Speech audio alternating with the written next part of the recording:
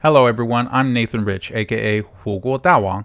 On September 11th, 2001, nearly 3,000 people died in an attack on America. A series of hijacked planes struck the Twin World Trade Center towers in New York and the Pentagon. One plane went down in a field in Pennsylvania. There were no survivors from any of the planes, and the remaining deaths happened when the Twin Towers collapsed one after the other.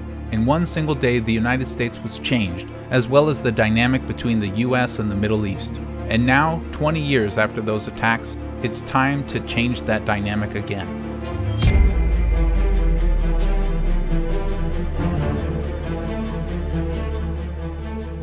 When I was just a boy, I went up one of the Twin Towers as a tourist. I had a family in New York, and the towers were a regular visit for sightseers. Embarrassingly, what I remember most is the elevator and the look of the building from the ground outside. At the time, America was already at war with various regions, including the Middle East.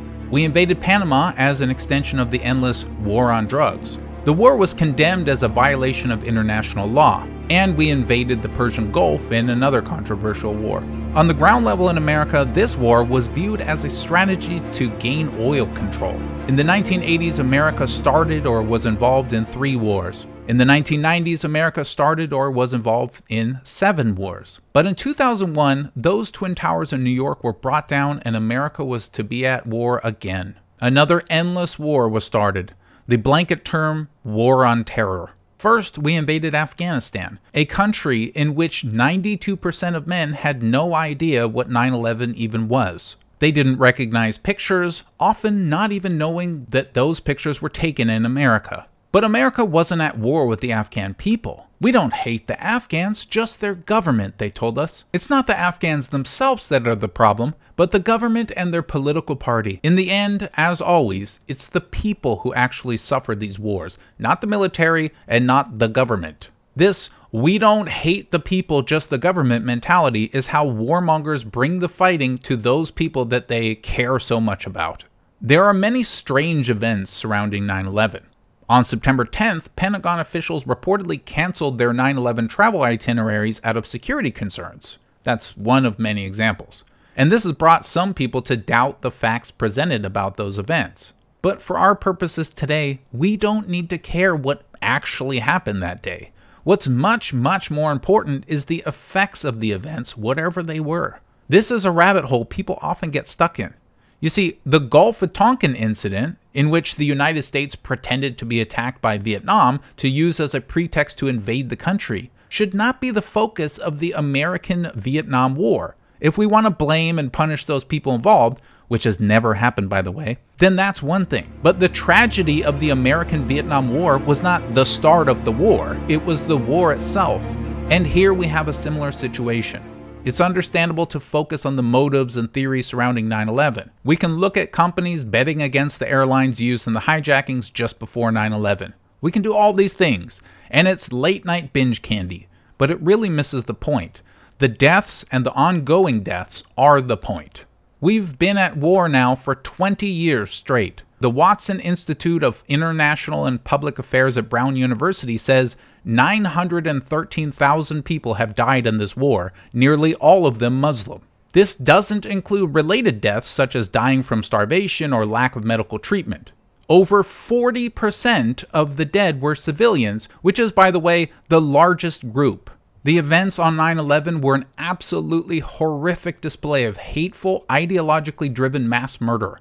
But when we stack them up next to the ongoing deaths of Muslims, I'm forced to ask a serious question. One of our lives is worth how many Muslim lives exactly? Even though many people who died on 9/11 were not civilians, let's count them as such, and let's round it up. So we say 3,000 civilians died September 11th, 2001. How many men, women, and children who are non-combatant Muslims is that worth to us? Are we talking about a 1-to-1 ratio? So far, the ratio of deaths is 125 to 1. That means that for every American who died on 9/11, 125 people have died in this war. Forget about the trillions of dollars spent, forget about the creation of new terrorists from our war crimes, forget about us bombing weddings and schools. Don't get distracted, I just want a clear answer to this question. How many more Muslims do you think we should kill? Because I'm done with this war. I'm done with carrying the guilt of my own country being the worldwide killer, justified or not. Justification is not the same thing as righteousness. And if it ever was a righteous cause, certainly that time is over for us. Let's work together towards a world in which countries don't cross border lines in violent acts. And if it needs to be done with international support, it needs to have clear, concise, achievable goals. It needs to be abandoned when it fails, and it needs to be done as humanely as possible. These haven't been the case for the longest American war ever, the War on Terror, but it could be the case for future wars. That's the dream for now.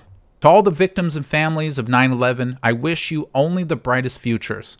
And to all the victims and families of the War on Terror on all sides, I hope we can end the suffering soon. Leaving Afghanistan was a good, though sloppy, first step towards that.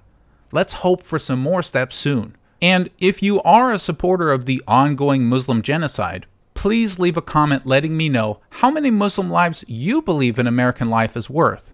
Please also leave your rationale for the sense of supremacy, because I'm having trouble following this logic beyond more than 125 to 1. Until next time, thanks everybody. Suzie.